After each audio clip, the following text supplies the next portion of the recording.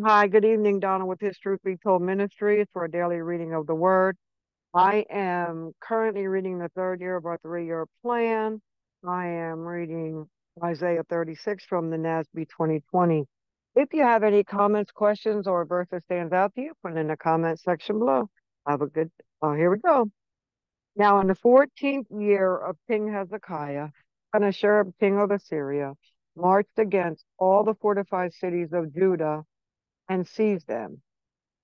And the king of Assyria sent Rabshakeh from Lachish to Jerusalem to King Hezekiah with a large army.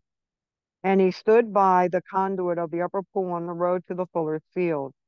Then Eliakim, the son of Hilkiah, who was over the household, and Shebna the scribe, and Joah the son of Asaph the secretary went out to him. And Rabshakeh said to them, Say now to Hezekiah, this is what the great king, the king of Assyria, says. What is this confidence that you have? I say your plan and strength for the war, only empty words. Now on whom have you relied that you have revolted against me? Behold, you have relied on the staff of this broken reed on Egypt, on which if a man leans, it will go into his hand and pierce it. So is Pharaoh, king of Egypt, to all who rely on him. But if you say to me, we trust in the Lord our God, is it not he who high,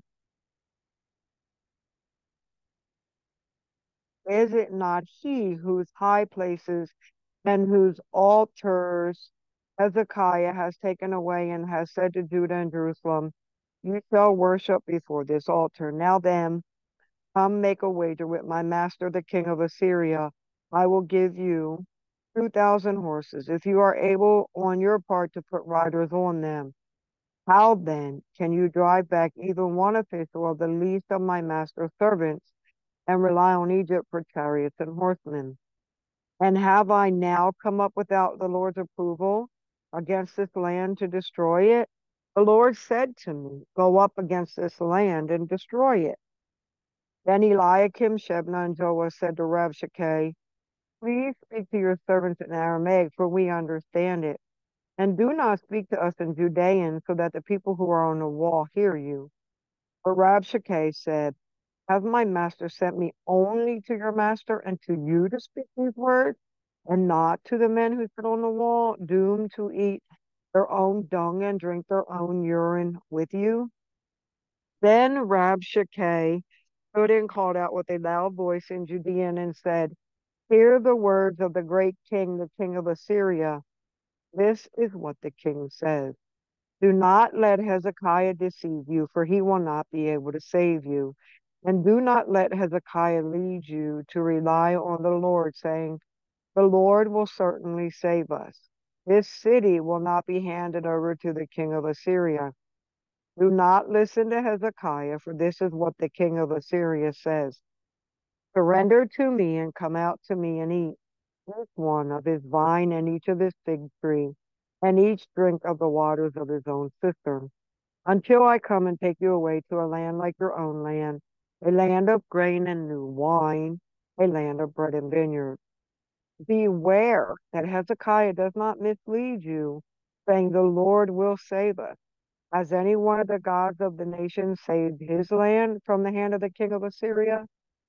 Where are the gods of Hamath and Arpad? Where are the gods of Sepharvaim? And when have they saved Samaria from my hand? Who among all the gods of these lands have saved their land from my hand? But that the Lord would save Jerusalem from my hand. But they were silent and did not answer him so much as a word, for the king's command was, Do not answer him. Then Eliakim, the son of Hilkiah, who was over the household, and Shebna the scribe, and Joah the son of Asaph the secretary, came to Hezekiah with their clothes torn, and reported to him the words of Rabshakeh. Well, that's it for today, my friends. I appreciate you joining me. Have a good day.